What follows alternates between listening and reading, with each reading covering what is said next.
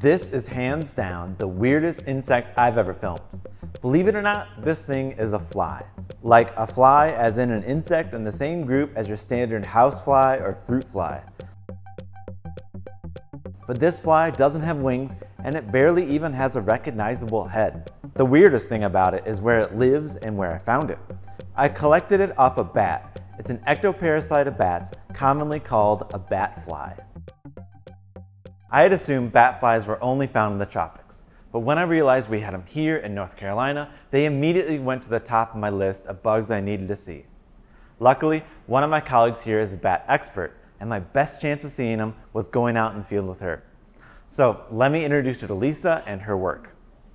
I am the mammal collection manager here at the North Carolina Museum of Natural Sciences. My job is to maintain and provide care for our research collection of mammals. Our collection currently has about 25,000 specimens, and those include scientific study skins, skeletal material, and tissues. In these cases, actually this set of 4 cases, it has all of the species of bats that are found in the southeastern United States. Besides maintaining this mammal research collection, part of my job entails going out into the field and monitoring and tagging bats in the state and in the southeast. So we chose this particular site to put our nets because we have the branches over the road, and what we hope to do is close off this funnel where bats would be flying down the road under the tree limbs, and they can see the net, they can detect it with echolocation, but we are successful in catching them because they're not looking for the nets, because they use this road all the time. This is one of their normal routes. Every 10 minutes throughout the night, we'll come check the nets. Any bats that are in them we'll extract, take them back to our little table and work them up. We'll give them a band with a unique number on it. And then subsequent years when we come here and net again, we might catch some of these banded bats. It's how we know about longevity in bats, is by recapturing and find out that they were banded 30 years prior. We know that bats live very long time because of the banding practice. So it's real useful information for us. We hope that we might find a bat or so with bat flies on them. We have found them here actually last year, so we're hoping that maybe we can relieve a bat of an ectoparasite. So we did find a couple bat flies, and I had assumed they'd be dug down into the bat's fur, kind of latched in like a tick. That was totally wrong. So here's what it looked like on a bat in the field. The arrow was pointing one out. What we saw was they were in constant motion and nearly impossible to film.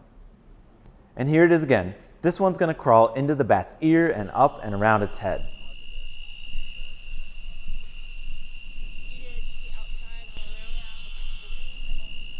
So you see how fast they are.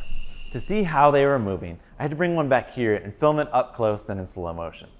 Everything you're about to see now was filmed at 600 frames per second. So what you're seeing is about 20 times slower than real life.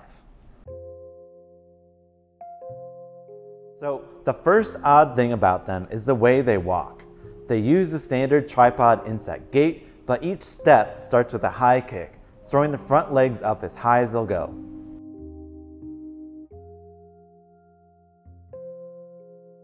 Their legs and their body are specialized for clinging to the fur of a bat's body.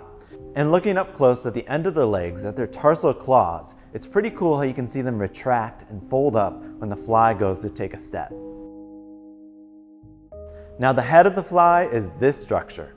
It's between the front legs and held straight up over the body. The fly uses it to take blood meals from the bat it lives on. Looking at it up close, you can see how most recognizable fly head structures are dramatically reduced. One bit of anatomy that's recognizable as being fly-like are these, the halteres.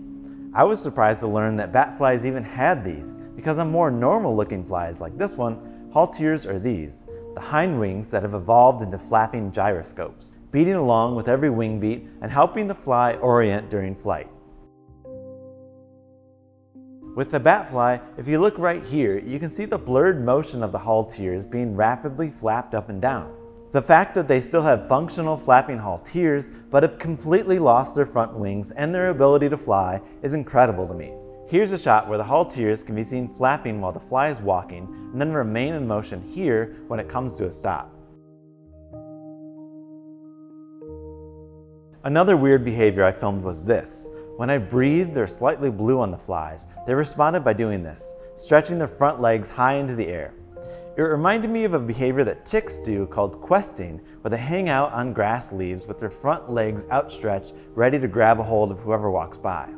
Maybe the bat flies were doing this as a general response to sensing mammal breath. They were probably hoping I was a bat they could climb back onto. So there are nearly 300 species of bat flies, and there's a bunch more interesting things about them. But for now, that's what I could capture. Thanks for watching.